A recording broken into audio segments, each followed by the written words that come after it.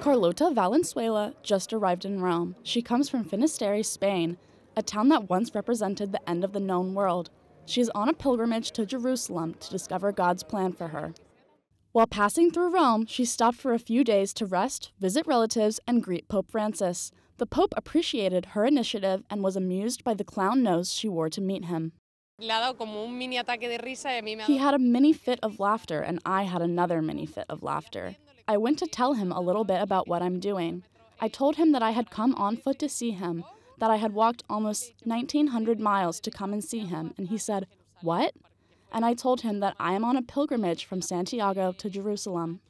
Carlota is recounting her journey on Finisterre to Rome, an Instagram account where she shares what she is learning, speaks openly about her faith, and asks for help in finding someone to welcome her during her pilgrimage. On her visit to see the Pope, Carlota gave him a small passport where she had written an important lesson she learned each month. Among other things, she learned to trust in God and to make joy her banner. That is why she asked him to bless her clown nose.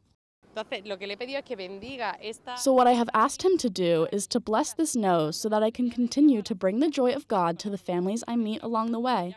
So I already had it on to get the blessing, and it was a funny moment.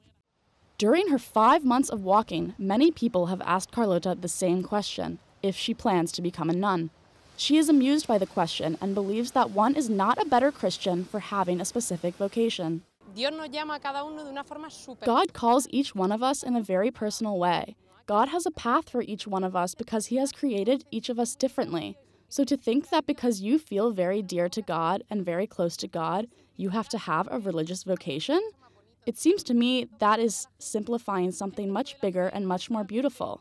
So what I try to tell people is that faith is not just a priest, a man, a monk, and then normal people. We are all together. We are all church. We cannot talk about the church in the third person because the church is the first person. The church is us. Carlota begins the second stage of her journey on June 7th, just as she turns 30 years old.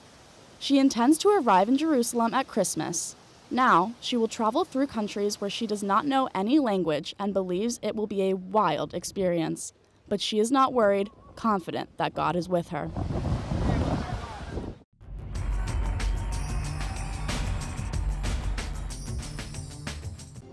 She could die at any moment. It was 2011. 10 years later, that medical diagnosis has not come true, thank God. It's all thanks to the intercession of John Paul II, who still helps others today. These cases are not the only ones. More than 15,000 testimonies of extraordinary favors attributed to Karol Wojtyła have reached the Vatican. Even a relic with a few drops of his blood gathers crowds in the streets and lead to countless new miracles.